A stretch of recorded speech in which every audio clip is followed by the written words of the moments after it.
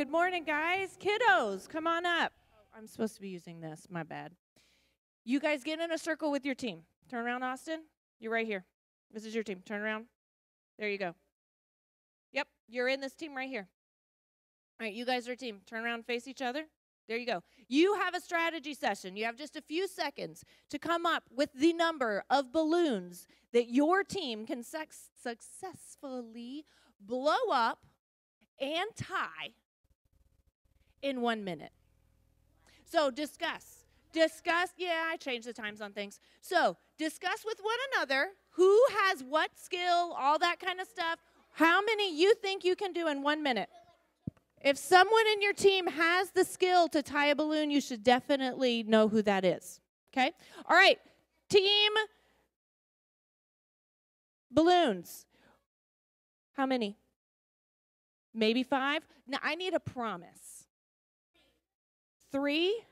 Let's keep that nice and low. Okay. How many do you think you guys can? 2. How many do you think you guys can do? At least 5. Is that a promise? I like this. You don't know how to do it. Now, I also want to say each person in your team should have some job to do.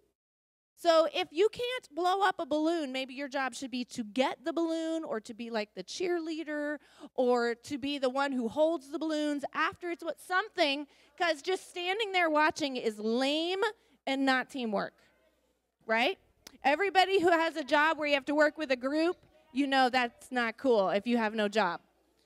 All right, are we ready? All right, you're going to have 1 minute. There's some balloons over here. You're going to need to, you're going to need to send someone to get a balloon. Okay, ready? On your mark.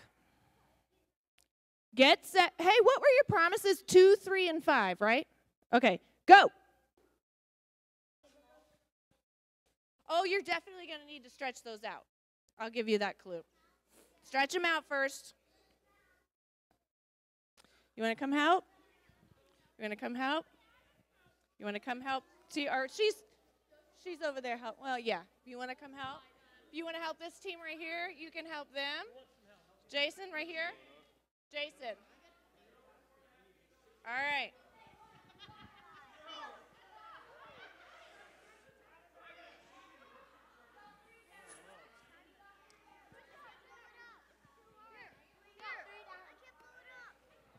20 seconds left.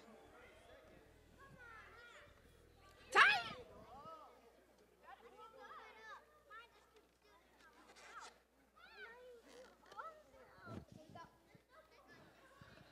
Oh, they're all gone.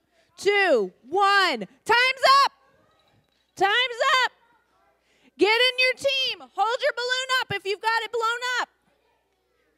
That's okay. How many do we've got? None. How many we got? 5. Woo, 5. How many we got? 5. So we have one team that got more, lots more than they thought. We have one team, did we get 5 or 6? 5. Awesome. And then we have one team that really struggled, which, you know what? Truth. Let's just hashtag ordinary lives right there, right? Okay, so have a seat for just 1 second. Have a seat. You can jump up on the stage. That's fine. Thank you, adults, for stepping in and helping. Because you know what? There's a big word on the chalkboard behind you right now. Who can read me that word? The prophecy. Who can remember what prophecy means? Yes. Dane. Foretold future. Okay? Okay. Yeah. So, foretold future. And Pastor Mark's going to talk about prophecy this morning.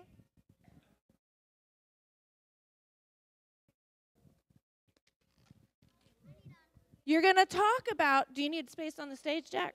Come down here, bud. I need space.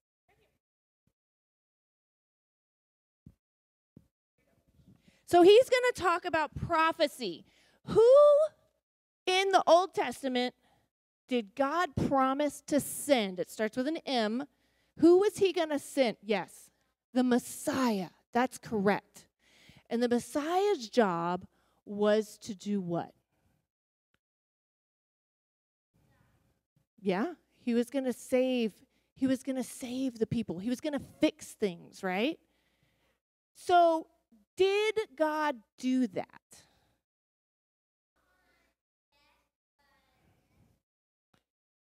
You think?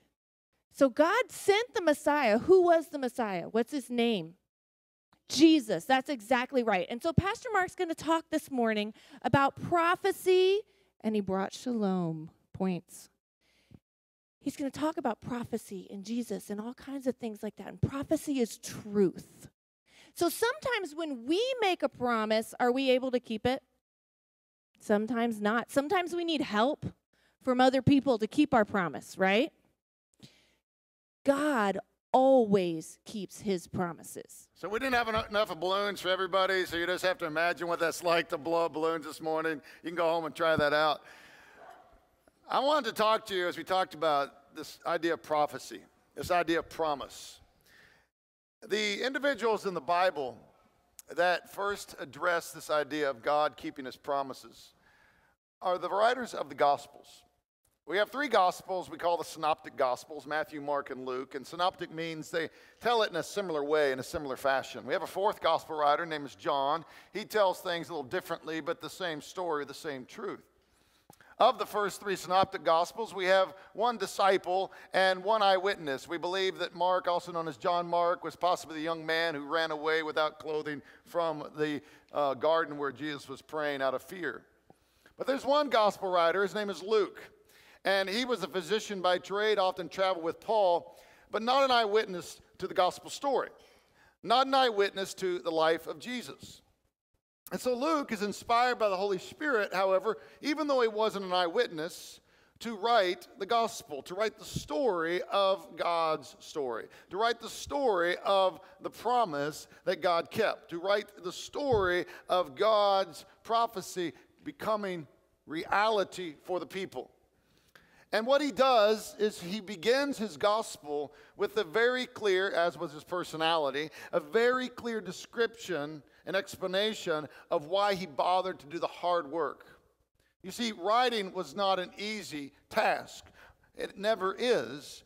But here was a task that was to some insurmountable. The fact, as you'll see in just a moment, he begins by saying many have set out to do this.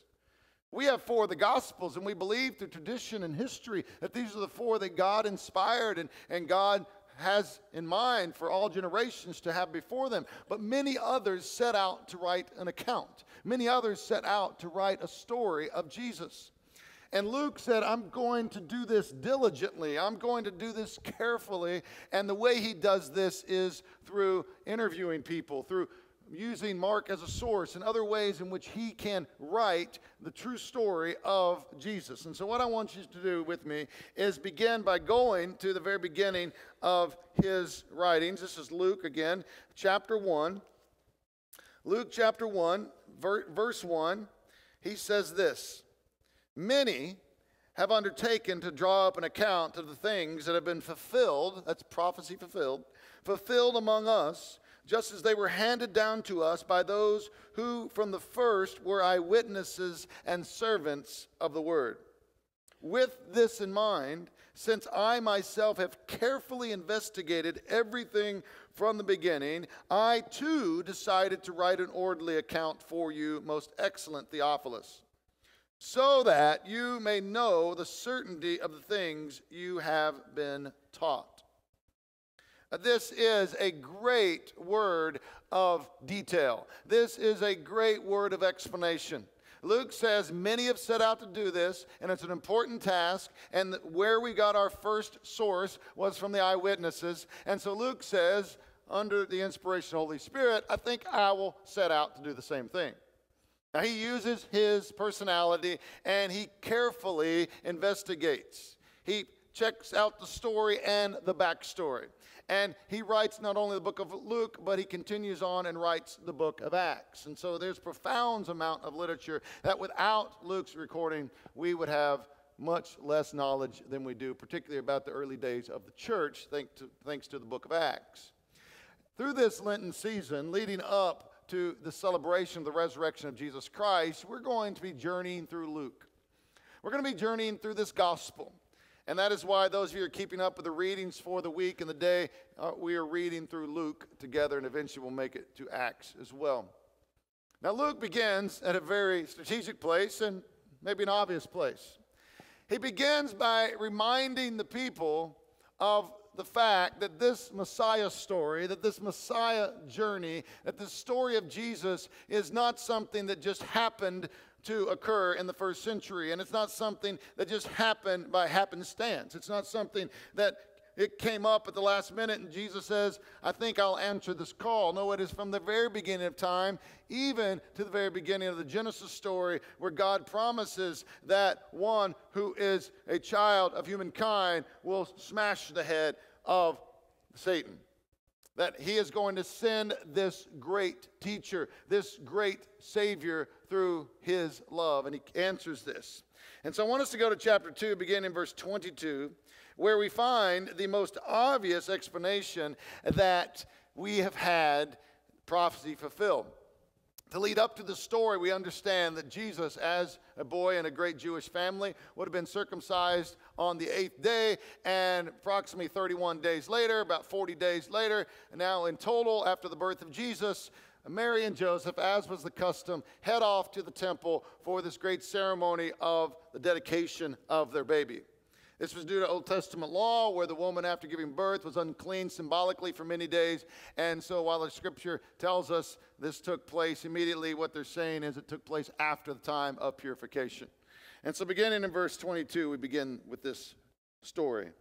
When the time came for the purification rites required by the law of Moses, Joseph and Mary took him to Jerusalem to present him to the Lord. As it is written in the law of the Lord, every firstborn male is to be consecrated to the Lord, and to offer a sacrifice in keeping with what is said in the law of the Lord. A pair of doves or 2 young pigeons. So this would have been whether you are a family of much or a family of little. Some could afford the first and some the latter.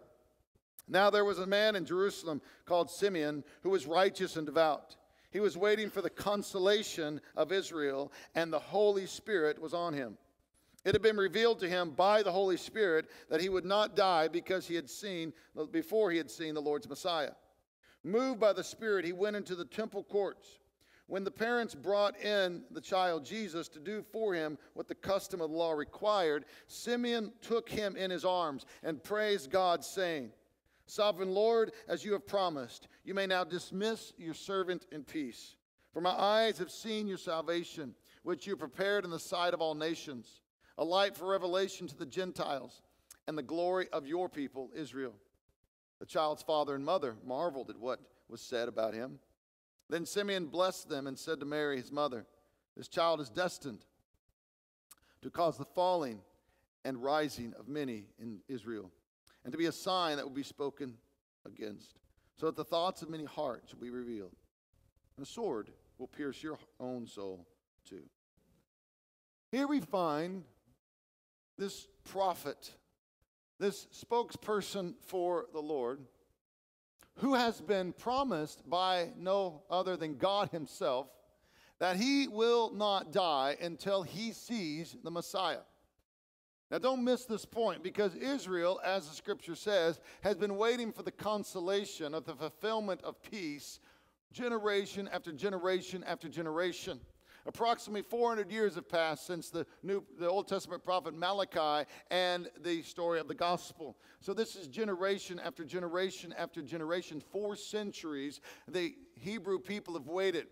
And most of them have no concept of when the Messiah will come. Jews today still are waiting. Many of them who are actually religious Jews, other than cultural Jews, religious Jews are still waiting in their theology for the Messiah, having no idea when he will come.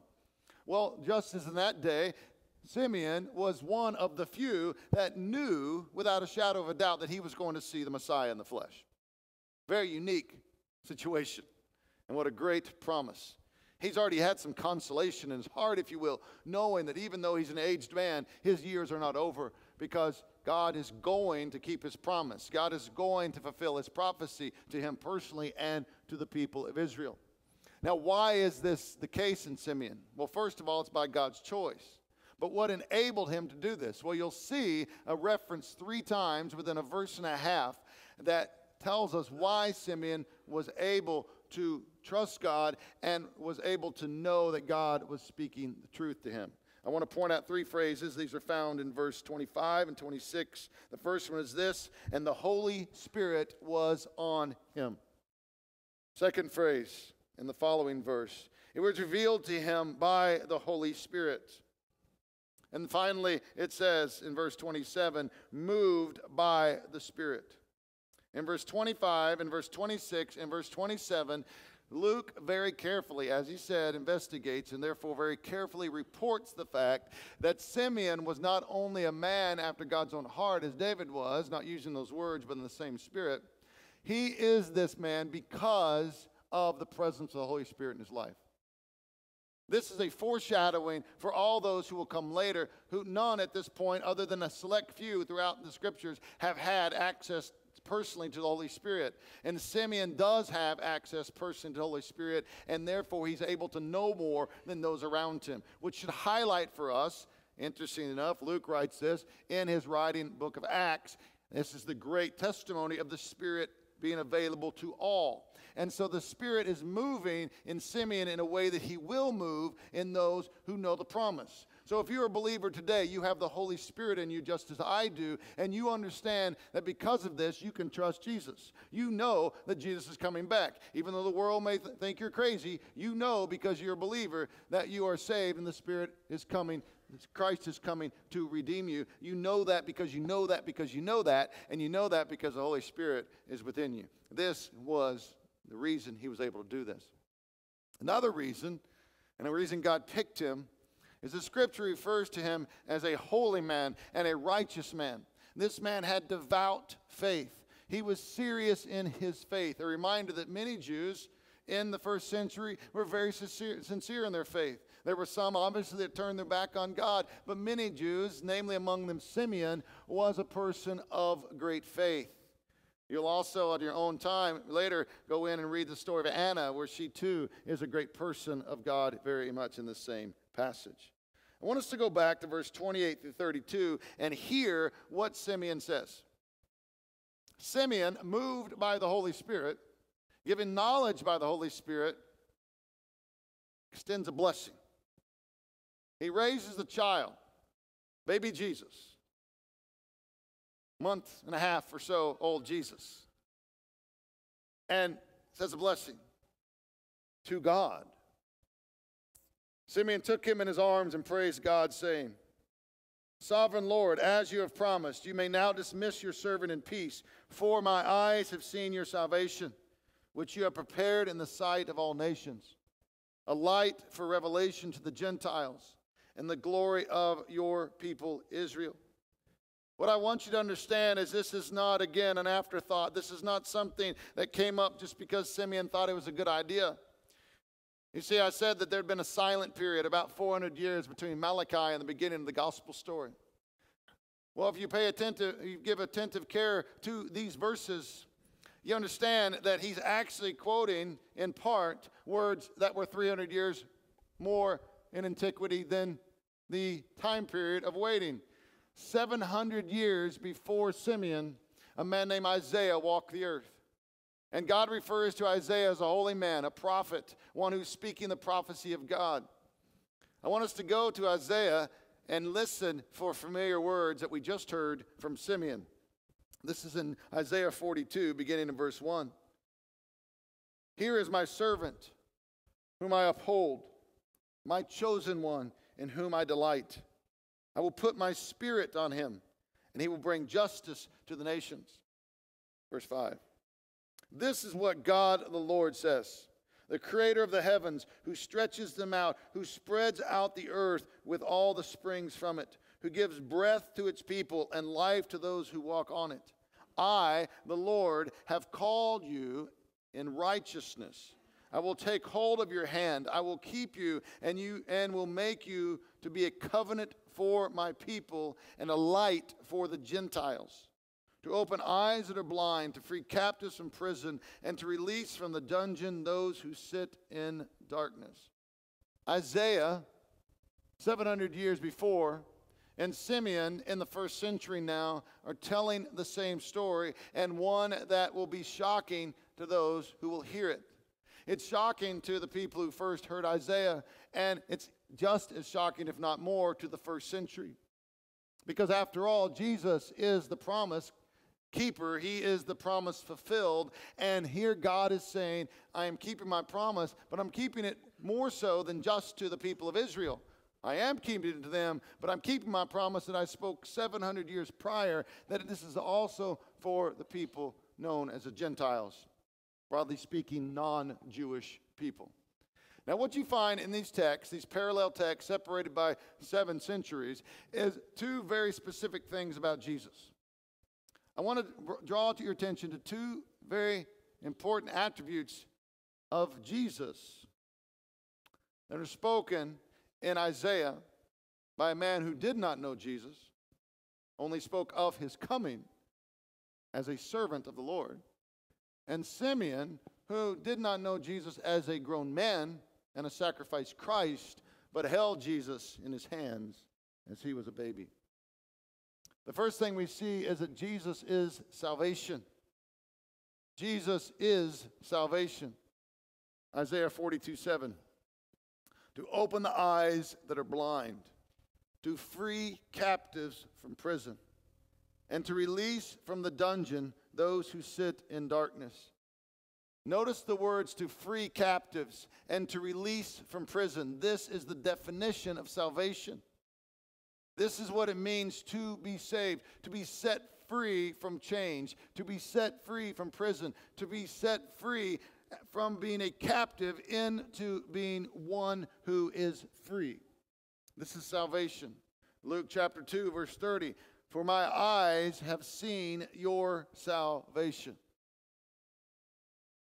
Put yourself in Simeon's shoes there for a moment if you can, in your mind's eye.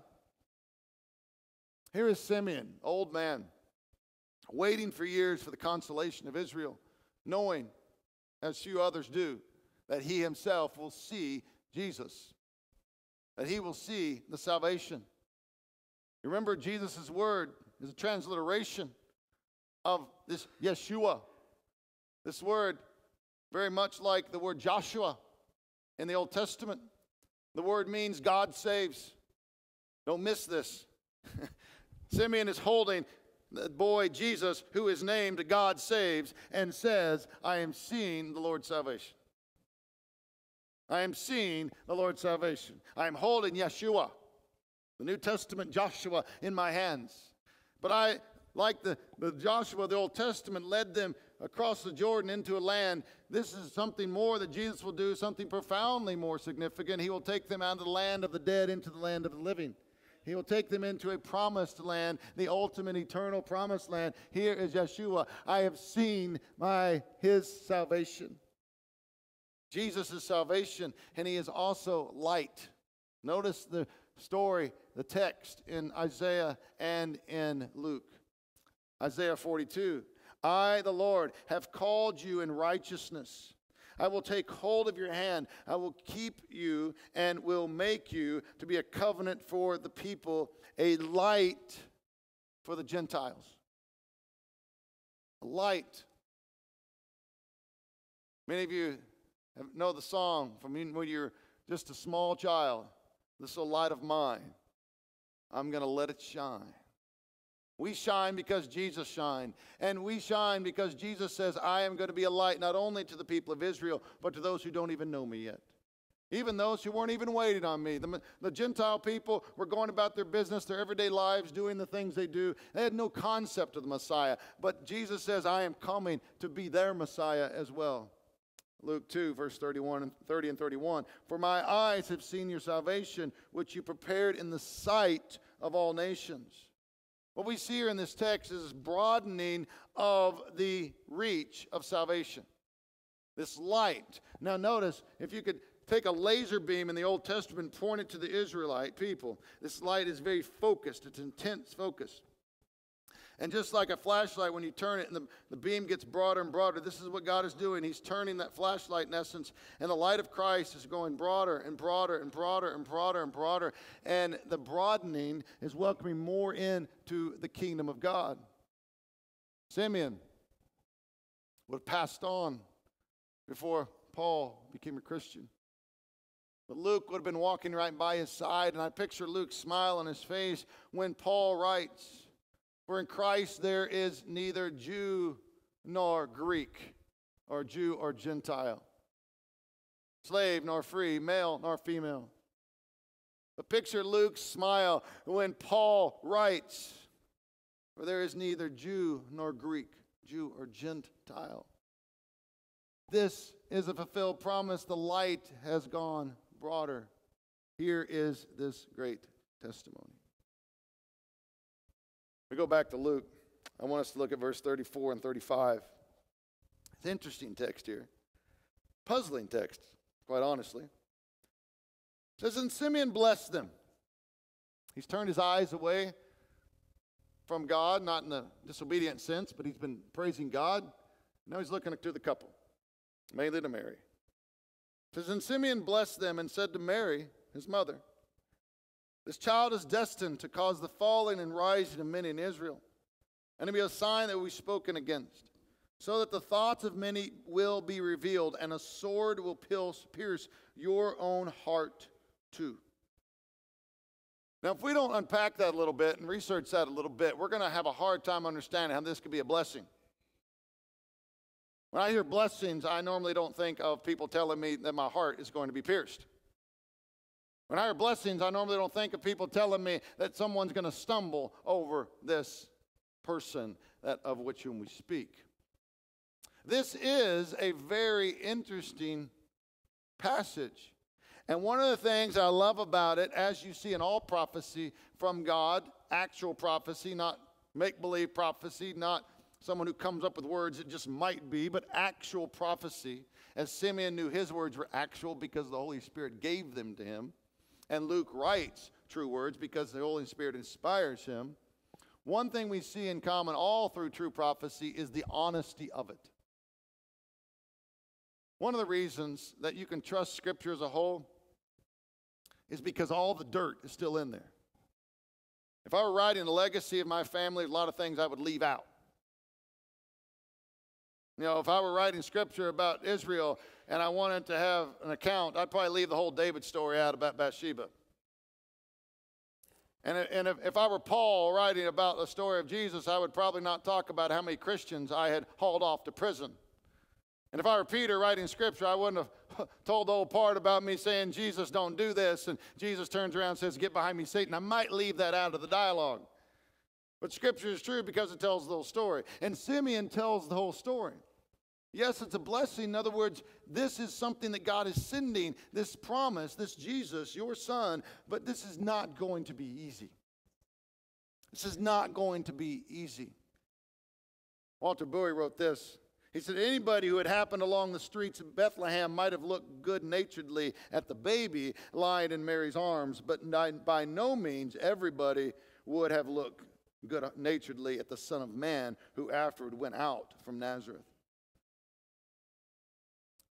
I want you to notice the difference, in other words, between the celebration of the birth of Jesus and the recognition of the life of Jesus. There's a reason that Easter, particularly Good Friday, is a little more uncomfortable to many than Christmas. Christmas is the birth of an innocent baby who is a great answer of God. But then the life of Jesus is much less innocent. And by innocent, I mean it's much less easy to swallow. You can't look at the life of Jesus and say that's easy to accept. You can't look at the life of Jesus and say, wow, everybody loved this guy. You look at the life of Jesus and say he was focused on his purpose and therefore he was a stumbling block to many. And what does Scripture say? The rising, falling, and rising of many in Israel. There will be a following. He will cause people to stumble.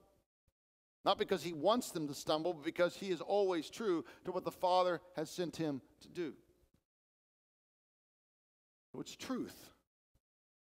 And I appreciate truth. I like it that God told us the truth. And I love the fact that Simeon has the courage, because he's inspired by the Holy Spirit, to look into the eyes of a mother who's had her first child by the miracle of God. Looks her in the eyes and says, a sword will pierce your heart. I don't recommend you go say this to new moms when you visit them in the hospital. That's not an easy word to pass on. But he passed it on anyway because of the truth of God. So what do we do with these words? So what of the words to Mary? Look at them again. Verse 35. The child is destined to cause the falling and rising of many in Israel, and to be a sign that we spoken against, so that the thoughts of many hearts shall be revealed, and a sword will pierce your own soul too. In the Roman Catholic tradition, Mary is often referred to as Our Lady of Sorrows. The reason she's referred to as Our Lady of Sorrows is because of the sorrow she experienced. And there is art depicting, both in sculpture and in painting, a Mary with 7 swords piercing her body. Some of you are familiar with this image. Mary, the mother of Jesus, with 7 swords piercing her body. The first of the 7 swords is a visual reminder of this first account. Roman Catholic Church talks about 6 other piercings of Mary, and you read the Gospels, you can understand that Mary was pierced several times in the sense of hurt. But this is the first sword. This is the sword that pierces her heart, her soul, and she is a lady of sorrow in this text. She's a woman of joy, but also a woman of sorrow, for she knows that this will not be an easy journey.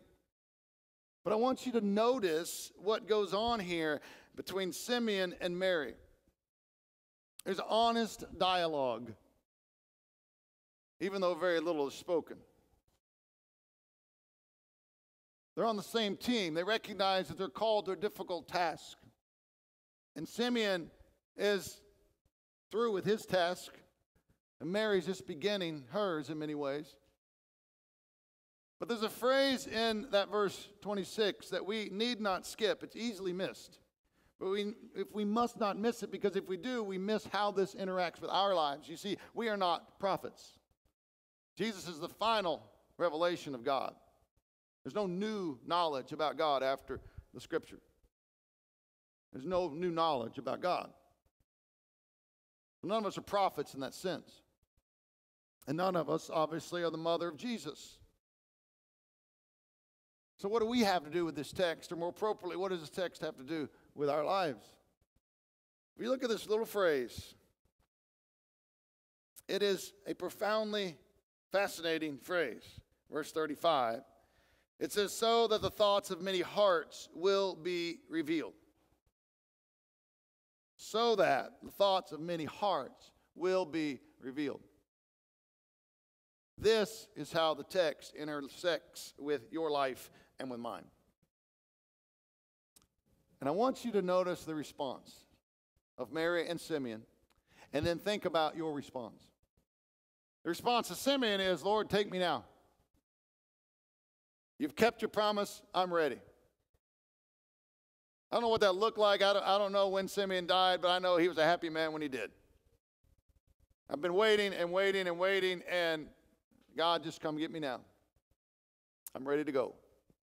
You've kept your promise. This is what he lived for. And Mary, who knows that her journey is not over, very similar to the days when she fell at the feet of the angel. And the angel said, you will bear the Son of God, not by man, but by the power of the Holy Spirit, which will come upon you. You'll conceive a child. And he will be named Emmanuel, God with us. And Mary asked, how can this be? Because I've never been with a man. How can this be? And she knows what's going to happen. She knows what the people are going to think about her. And she says, let it be done to me as you have said. Fast forward 40 days. Past the birth, add 9 months to that, and you hear a very serious and faithful woman once again. Verse 38. Luke 1. I am the Lord's servant. Mary answered, may your word to me be fulfilled. Verse 25, it says, so that the hearts will be revealed. So as I approach this text with you, I have a question for myself and I have a question for you. It's the same question. And that is, when the Spirit of God gets a hold of me and gets a hold of you, what is our response? What is our response? Are we like Simeon, ready to do the will of God in His timing? Will we be willing to wait on God in His perfect timing? Some of you know without a doubt that God has you here for a dear purpose, that God has crafted you for a reason. And that is true for every single one of you. You don't know that. And sometimes it's very easily seen how God is going to do that, and sometimes it takes a lot of patience. And to you, I encourage you to have the patience of Simeon, knowing that God is indeed going to use you, and your task is to wait for Him to say, now is the time. You see, a lot of us think, well, God, you got a plan for my life, you got a purpose for my life, and if you just hurry up and let me know what that is, or if you just hurry up and let me fulfill that, I'd be good. But Simeon waits year after year after year after year after year after year after year, and finally, God says here. Then you look at Mary, and you wonder, I urge you, am I willing? Am I willing to allow God to do whatever He wants to do in my life? He's not calling you to bear the Son of God, but He's calling you to live for the Son of God. He's not calling you into public shaming that comes with a faith that no one will believe in the same way that Mary was called. Or perhaps you're called into a place where you will have to boldly stand for your faith and no one will believe you, no one will understand you, but yet you will still be faithful if you cling to the promise of God. There's patience and there's clinging to a promise. As we continue our journey through the book of Luke, we're going to encounter great story. We're going to encounter great history. We're going to encounter the wonderful purposes of the gospel writer. But let me remind you that Luke did not write to meet our curiosity, and Luke did not write in order to write history for history's sake, and Luke did not write so he could get his name in the annals of history. He tells us right why he wrote. Again, I remind you. He says, with this in mind, since I myself have carefully investigated, I too decided to write an orderly account for you, most excellent Theophilus, so that you may know the certainty of the things you have been taught. As we go through this So That You Will Know series, these 8 weeks, leading from now to the week after Easter, I want us to be able to, based upon the truth of God's word, to know so that we will know with certainty the truth. And that once we know the truth, that we will live by the truth. And so I want to invite each of you right now to truly just focus upon God and to ask God what it is He is calling you to do and who He has called you to be. As I said, some of you already know what that is, and you have to patiently wait, as Simeon did. And some of you know that you're coming up against a very difficult decision, and you have to wonder, am I going to be faithful to this task or not, as Mary was faithful. Look at the testimony of Scripture. Look into the life of women and men in the Scripture that said, yes, Lord, your will be done, and it will encourage you in your journey. So that you will know with certainty is why Luke wrote. And so that we will know with certainty is why we will journey through his words together through this season. Father God, it is a joy to be in this place. Father, thank you for speaking to Luke, and Luke, thank you for listening. God, I pray that through the power of your word that we would be faithful. God, I pray that you would truly help us to be those men and women and young people that wait patiently and who act faithfully. God, move in us this morning in a way that alters us so that we may change the world around us. We love you, Lord. In the name of your Son, Jesus, we pray.